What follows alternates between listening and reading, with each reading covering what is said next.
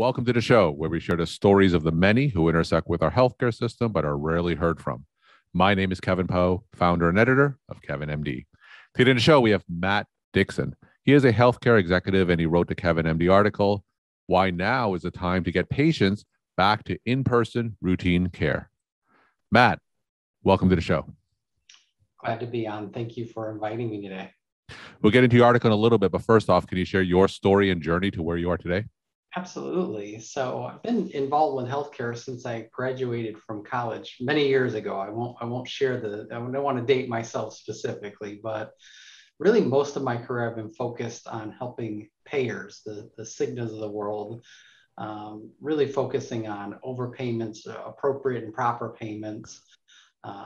Really right before this, I was working on analytic models to identify motor vehicle accidents, for example, from paid claim data.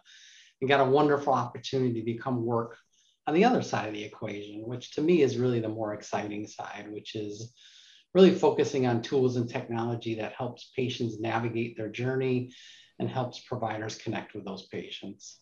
Tell us some misconceptions, because as physicians, we don't know what goes on behind the scenes, especially when dealing with payers. So with your experience and work on the payer side, what are some misconceptions that clinicians need to know about or need cleared up? Well, I guess there can be sometimes maybe a little bit of an adversarial relationship. I think that at the end of the day, I believe their intent is to make sure that the money being spent in the healthcare system is focused on the things that really matter the most, right? So in my instance, for example, in my previous experience, again, focused on motor vehicle accidents, is to ensure that the guy who ran the red light was paying your medical bills as opposed to your health insurance payer. So, I think that, again, the focus is in the right place. Whether that happens in practice all the time is in great question. But again, I think the idea there is, hey, let's make sure the dollars are being used in the most impactful way. So you switch from working with payers, now you work with patients and clinicians. Tell me some of the challenges that you face in making that shift. Well, I think it's a lot of the focus in our article. As I made that change, I thought this will be easy, right? I've come from writing these predictive models that do very, very hard things. I mean, discerning an MVA from claims data is very complex because the injuries mirror what you'd see from any number of other kinds of issues, back pain, for example, or somebody were to slip and fall at home, that looks very much like a motor vehicle accident. It's really the challenge of not only communicating, but communicating in a way that creates patient activation. That's the biggest challenge in the space, and certainly has been something I've been really focused on, and certainly has been a difficult part of the transition.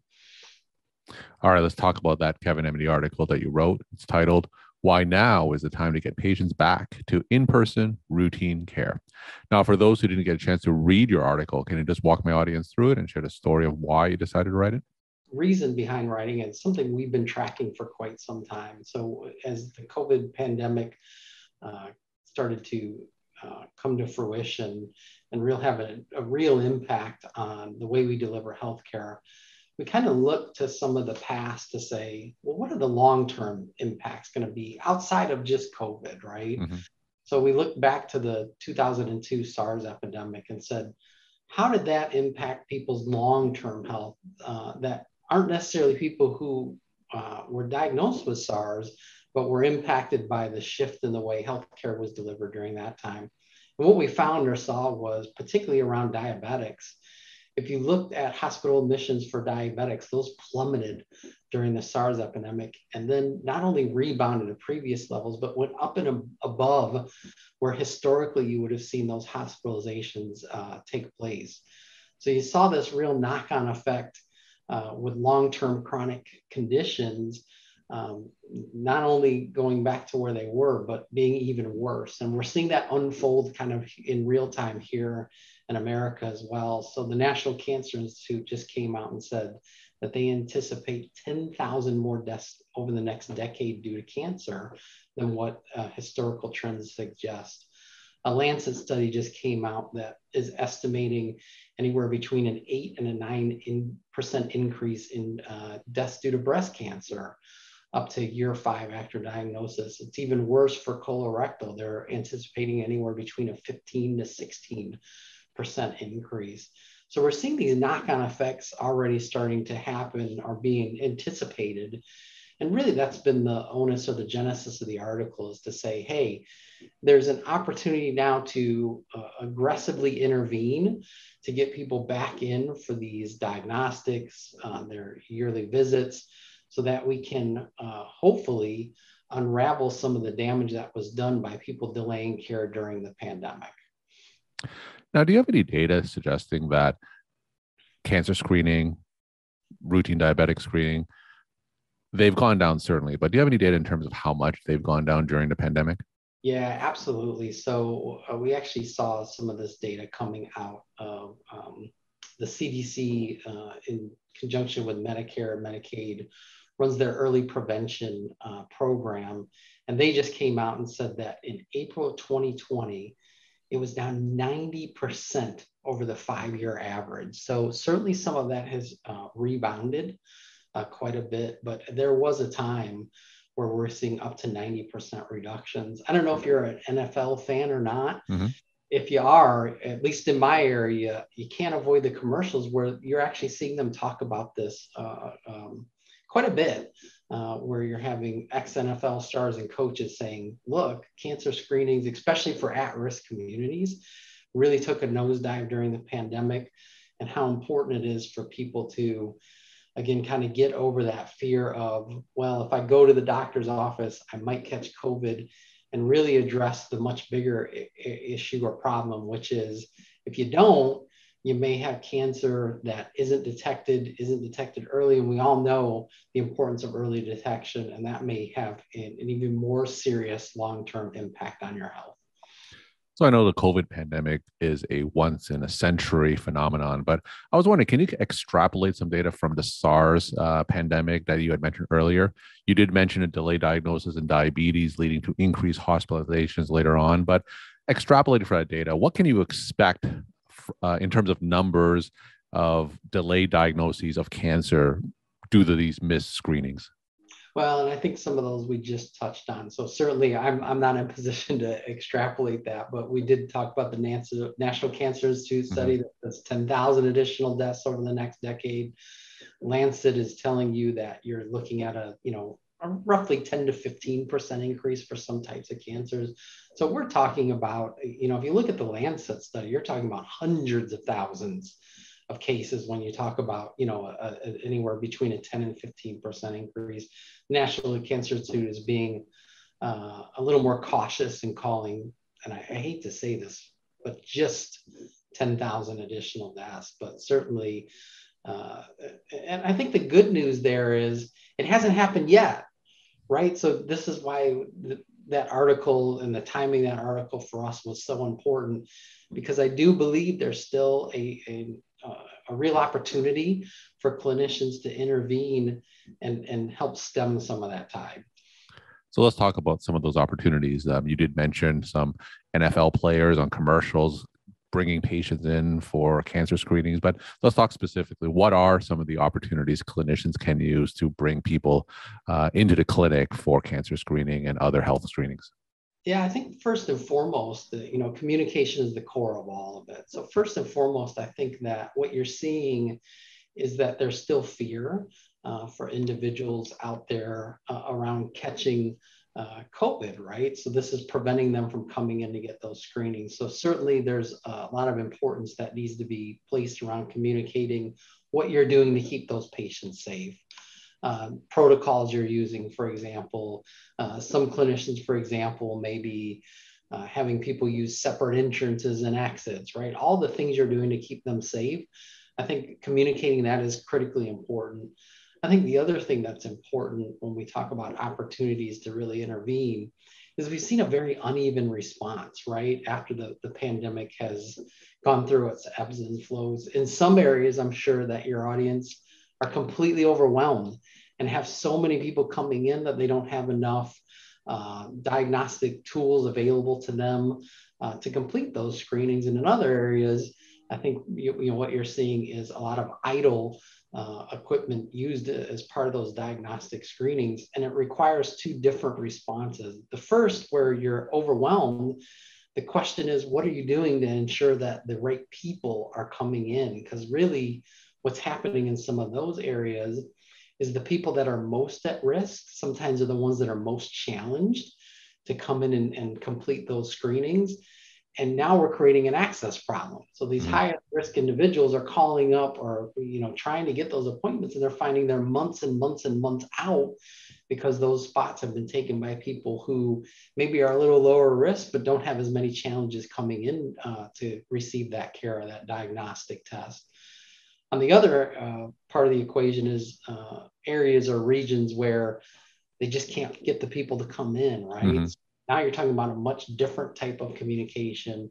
And again, I think the underpinning of that is ensuring people that they're safe, and then also reiterating them. And you saw this in these NFL commercials, reiterating to them that while yes, there is always a risk of catching COVID, there's things you can do to mitigate that risk as you engage in the healthcare system. But more importantly, the bigger risk to you at this time, especially for high risk groups, is that you will have undiagnosed cancer, for example. I don't want to just talk about cancer. Certainly anybody who has chronic conditions like high blood pressure, for example, and diabetes, as we talked about with the SARS epidemic, certainly they're at risk as well, and really need to recreate that connection with their physician and really reconnect in a way that ensures compliance with their care plans. Now, can you share a case study or a story of a specific clinic or hospital that implemented some of the ideas that you're talking about to bring patients back and get them back on the screening horse, so to speak? Yeah, absolutely. So one of our clients started a very aggressive colorectal campaign. And what they did here, and I think they were smart about this, is they used that risk assessment, right? So they really focused on the people that were at higher risk. And the approach they took was getting outside of this blanket approach. And I think this is one of the challenges we're seeing out there is people are just sending mass or blanket communication via email that just goes out to everybody who fits very broad criteria. They really focused in on the individuals that were at high risk. And what they did was they used actually live voice agents to make outbound calls, right? So at the end of the day, we're trying to A, create a human connection, and B, more than anything, trying to answer people's questions about their safety, right? It's very hard to do that, I think, in an email. It becomes so long and cumbersome if you try to do that via email. You're typically going to get people hitting the delete button or catching spam filters. So having that ability for them to, for those agents to assuage those fears, right? Where, well, I would come in, but, right? Or I'm really worried about this. Well, let us tell you what we're doing and why some of those fears may be unfounded or the ways we're mitigating those. So they were able to see, and many of those people, unfortunately, fortunately had gotten their screenings, but had done them maybe elsewhere outside of that health system. But they were seeing, 20, 30% of the people that were being connected with were actually scheduling those screenings in real time. So certainly we've seen some good results by using a really human-based approach to this. And that may not make sense financially to do for everybody you have that has high blood pressure, right? That's such a large number, very difficult to do those kind of approaches. But certainly in specific areas where people are at high risk, it may make sense to use a more assertive, aggressive approach to ensuring they get in and get those screenings done. We're talking to Matt Dixon. He is a healthcare executive, and he wrote the Kevin MD article, Why Now is the Time to Get Patients Back to In-Person Routine Care. Matt, what are some of your take-home messages that you want to leave with the Kevin MD audience? Well, I think that really, at the end of the day, all effective patient communication, and that's really what we have to focus on, right? You see a lot of focus on how to communicate with patients using technology to do so. But really, the question is how to make that communication effective, right? So that it creates patient activation and adherence. And I think the grounding part of all of that is all effective communication is humanized communication. People want to feel like that communication was specific to them and just not part of a very broad outreach effort. So again, things like risk scoring so that you use different content based on the amount of risk that a particular individual may have for a certain condition. Certainly understanding that you need to do some A/B testing of communication. So we see often people will send an email, for example, and then if they don't get a response, they send the exact same email again. Mm-hmm. Different people are motivated by different things, right? And understanding that you may have to change the content of that message to activate people who are motivated in different ways. I will say the thing, though, at the end of the day, that I think is really an important take-home message for your audience is really all good communication, like I said, is human-focused. Our survey, we did a survey recently in 2020, 54% of patients said they felt rushed during a doctor's appointment over the last 12 months. That number has come down in 2021 to 41%. But for you to be a patient, caring, compassionate, understanding in your communication certainly requires you to take care of yourself. And the other thing that I think we're seeing that is concerning to me when we look at the data is that physicians are reporting burnout. It really, the numbers have been quite alarming. Matter of fact, the survey just went out from the Physicians Foundation. They surveyed roughly 2,500 US physicians, and 61% reported experiencing burnout often. Mm-hmm. That was a 53% increase since 2018. So I would encourage your audience of clinicians certainly to take care of yourself first, because I believe that really truly is the foundation of effective communication. Matt, thank you so much for sharing your time and insight. And thanks again for being on the show. All right. Thank you for having me.